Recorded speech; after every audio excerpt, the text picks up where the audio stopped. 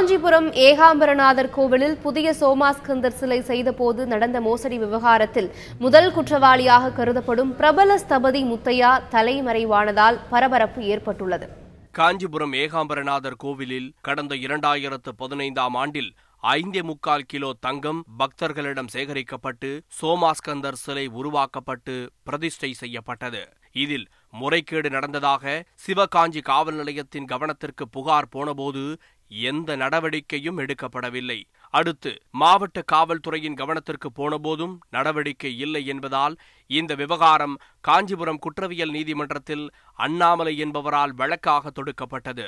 சோமாஸ்கந்தர் சிலை விவகாரத்தில் புலன் விசாரணை செய்து முதல் தகவல் அறிக்கையை தாக்கல் செய்யுமாறு நீதிமன்றம் உத்தரவு பிறப்பித்தது.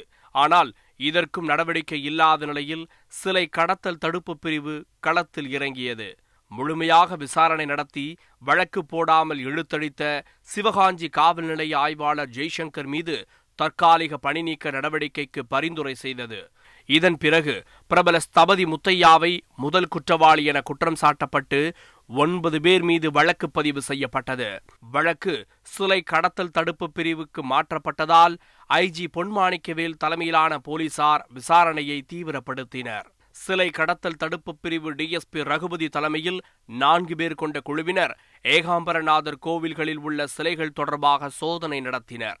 புதிதாக செய்யப்பட்ட சோமாஸ்கந்தர், ஏலவார் குழலி சிலைகளில் தங்கம் துளி கூட சேர்க்கப்படவில்லை என்ற அதிர்ச்சி தகவல் இந்த சோதனையில் தெரிய வந்தது. தங்க சிலை மோசடி வழக்கை சிலை கடத்தல் தடுப்பு பிரிவு தீவிரப்படுத்திய நிலையில் முதல் குற்றவாளி என குற்றம் சாட்டப்பட்ட பிரபல ஸ்தபதி முத்தையா தற்போது தலைமறைவாகியுள்ளார். முத்தையாவை பிடிக்க நடவடிக்கையை தீவிரப்படுத்தியுள்ள சிலை கடத்தல் தடுப்பு பிரிவு போலீசார் அவருக்கு அடைக்கலம் அளிப்பவர்கள் மீது சட்டப்படி கடும் நடவடிக்கை எடுக்கப்படும் என எச்சரித்துள்ளனர். இன்னொரு பக்கம் ஏகாம்பரநாதர் கோவிலில் உள்ள சோமாஸ்கந்தர் சிலையை அபகரிக்க கடந்த 25 வருடங்களாக அமெரிக்காவில் உள்ள சில கண்காட்சியகங்கள் முயற்சித்து வருவதாக தற்போது தகவல்கள் வெளியாகியுள்ளன. முதலில் 1992ஆம் வருடம் ஏகாம்பரநாதர் கோவிலின் பாதுகாப்பு பெட்டகம் உடைக்கப்பட்டு ஒரு சிலை திருடு போனது. ஆனால் அப்போது திருடர்கள் குறிவைத்தது சோமாஸ்கந்தர் சிலை என்றும் அவர்கள் கொள்ளையடித்து போனது பள்ளியறை சிவன் பார்வதி சிலை என்றும் சொல்கிறார்கள் சிலை கடத்தல் தடுப்பு பிரிவு போலீசார்.